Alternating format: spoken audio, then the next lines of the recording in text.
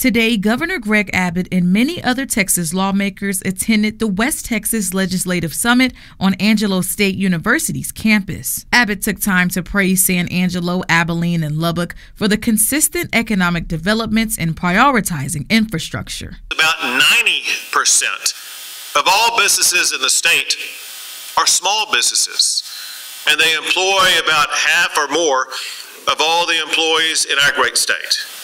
So with that context in mind, I'm also proud to tell you that Texas ranks as the #1 state in America to start a small business. He went on to say small business growth is prominent in Texas and has become the front runner for economic growth.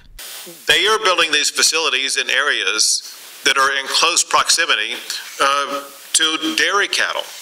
And so as much as this helps in growing jobs for those who will be working directly at these businesses, it also has a powerful economic impact on the agricultural side of our state.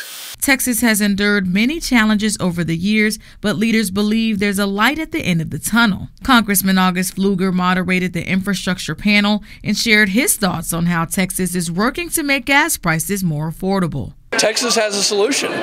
If President Biden would let us unleash the American ingenuity, we could actually solve this problem. But instead, we have an overregulated government approach that is hurting the producers, and at the end of the day, it's hurting every American when we go to the gas pump. But Texas is still leading the way.